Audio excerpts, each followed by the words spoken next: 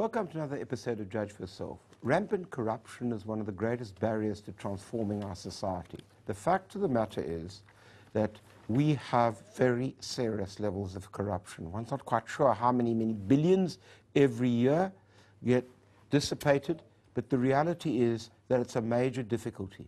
And what is particularly concerning and what we want to actually focus on here is, given these values of transparency and accountability that in the Constitution, the institutions which are mandated to deal with that seem to be in turmoil. Both the head of the NPA and the Hawks now face removal. Claims are that the cases against them are politically motivated. Who knows? We need to talk about that. The Special Investigating Unit is also without a head, as Mr. Vasoni has resigned to spend more time with his wife. Now, how do we then start to get a handle on corruption when the very institutions which are mandated to deal with this are in such turmoil? If you'd like to join the debate on Twitter, please use the hashtag JFYCorruption.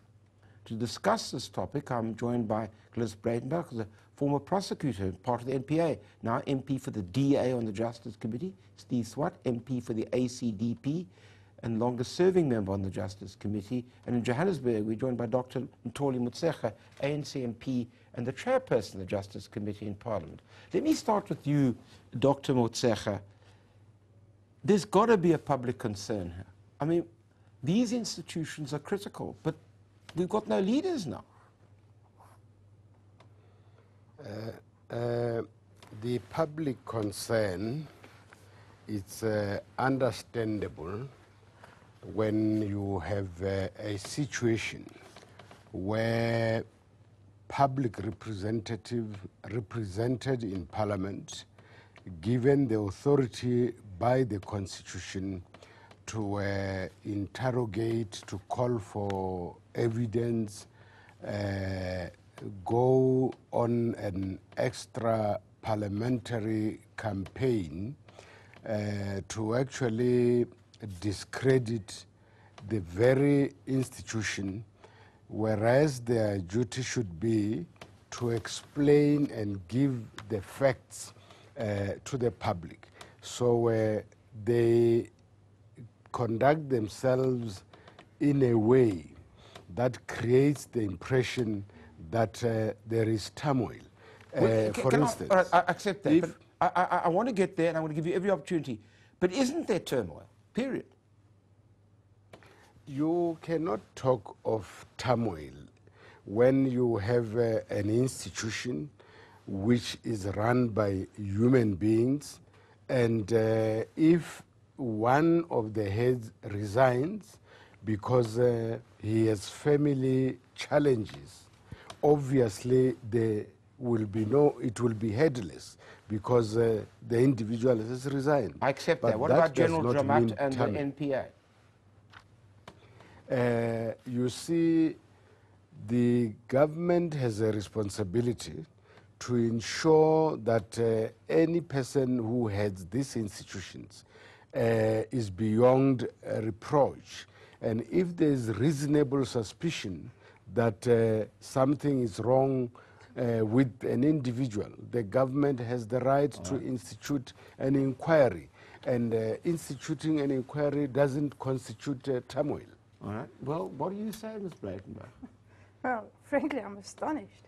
If the heads of those departments need to be beyond reproach, and I agree that they should be, one only has to look at the president and assume that he too should be beyond reproach to run the country. However, we are not dealing with the president in this program. We're dealing with two organizations. The president so let's stick to that. The president is the person who appoints the two heads of these two organizations. So he appoints Mathole Motshekga 18 months ago. 10 months into his tenure, he announces that he's going to have an inquiry into his fitness to hold office because of ostensibly 2 previous convictions that are 20 years old for assault common, for which he got a fine, which denotes the seriousness of the assault. And we all know that a simple telephone call would have ascertained whether he had a criminal record or not. So clearly the president didn't bother to do a background check before he appointed the man into this very important position. Okay, so let's assume that the president got poor legal advice. Because I'm assuming presidents don't do this all themselves, they get advisors. The question is, what's he supposed to do then? Well, he should, first of all, fire those people who are giving him legal advice, and clearly he hasn't. Secondly, having learnt a very expensive lesson at the taxpayer's expense with the Menzies and Milani matter, he already knew what the requirements were and should have been a little more diligent in this appointment. Similarly with Anwar Jamaat, he's now said that he's not fit to hold the job that he holds. Robert McBride has come on record publicly to say that the IPID report cleared him of something that happened many, many months ago. Now it's suddenly a reason to suspend the man.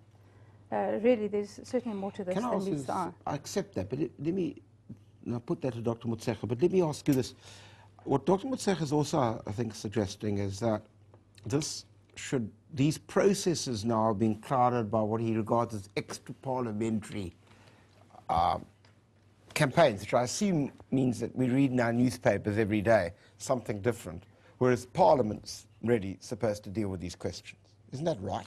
Well, absolutely, and that's why we in the Justice Portfolio Committee need to look into this. The NPA comes and reports to us, although they have a degree of independence, but there is that Yaqub report that the NDPP requested. I would say let's look into this report. It's had some damning findings. Have you had a committee meeting where you've done that? We have not yet, and I think that, and I'm sure Dr. Motshekga would agree with me, that is something that we can really look into because it goes to the heart of the problems and the factionalism within the NPA generally. And I think that is a retired Constitutional Court judge, and I think we need, as a matter of urgency, to consider that report. Dr. Motshekga, can I just ask you about that, since it's been raised? We read that there is a report which is available from one of the most distinguished Constitutional Court judges this country's had, Mr. Justice Yaqub, which makes some very damning findings. Is that going to go before the Justice Committee so that the matter will be properly aired in Parliament? You know, I think we need to be observant of a rule of law which says no one must be a judge in their own cause. You have a situation where the head of the NPA has commissioned a report. The report is damning on his colleagues. Now, you have a situation where the president has appointed a commission to look into the fitness or otherwise of the head of NPA. Now, if you have such a situation, if you want to look at the report and come to some determination, you may find that you don't have a full picture.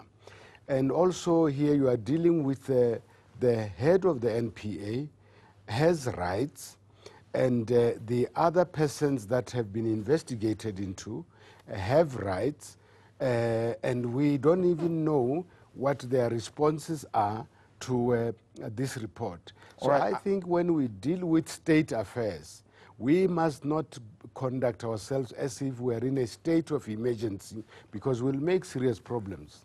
But can I just ask you this? Justice Yaqub suggests that there should be a full-blown commission of inquiry into the whole of the NPA, not just into the national director, but into Ms. Jiba, Mr. Mrweni, etc. He's raised those questions. Surely, as a responsible committee of Parliament, you must be mandated to investigate that. Not suggesting that you say he's right or wrong, but to investigate. You know, I think that we should be actually asking one question. What are the sources of this demand for a full inquiry? Because I don't think that Honorable Breytenbach would be a credible person who can convince us that there is such a need. Because if we do, we would be allowing her to be a judge in her own I'll court. ask her to reply afterwards, but what about Honorable Yaqub? Honorable Yaqub has made his investigation. We respect him, he's a man of integrity. But you see, if you make a report on behalf of government, you don't at the same time decide for government. Okay. Government will have to apply its mind to the report and then decide what action to take. Dr. If we I'm sorry to interrupt you. I have to take a break, and I promise you I'll give you an opportunity once I return.